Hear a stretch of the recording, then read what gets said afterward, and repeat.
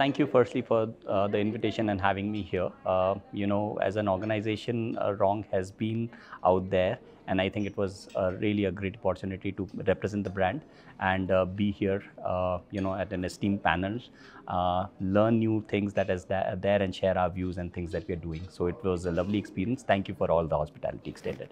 The consumers are today, are far more informed. They are far more aware about things that are happening. There are ample of options available, and the room of or the margin of error for a brand is bare minimum.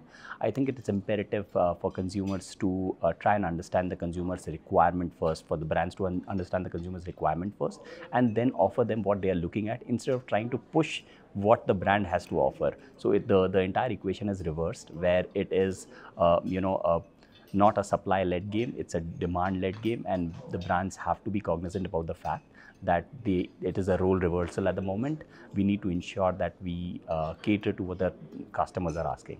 So that's been the biggest shift in the entire market right now. For us, it's been very, very important that we cannot take consumer for granted, and for a consumer to have an seamless experience irrespective of the channel that they are currently shopping, whether it is D2C, whether it is marketplace or my exclusive brand stores, or any other channel for that matter. The experience or the brand journey for the consumer buying or touching or experiencing the brand has to be seamless. It's imperative that the brand feels the same synergies across all platforms, because it's the consumer who is investing their time, money, energy into consuming the brand. And I think if it is not the same everywhere, there will be fragmentation, and I think that breaks, takes away from what the brand stands for. So I think that's very, very important, and as a strategy we have been very, very cognizant about it, and we are trying to ensure that that synergies are there everywhere.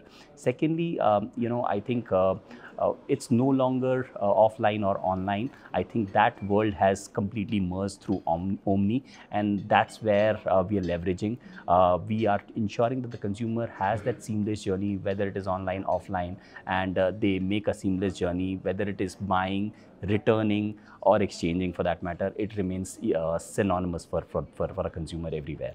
I think one common misconception is discount is the winner. No, product is the winner. Ultimately, if you are giving the consumer the value input, the value added inside the product, or the right product that the consumer is requiring, I think that's where it is going to dominate. It is no longer price, or it is no longer me first. It is basically right product, right time, and to the right consumer. Understanding the data, offering what the consumers are looking for at the right price it's imperative.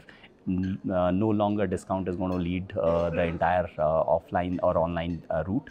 It is basically providing the consumer what they want.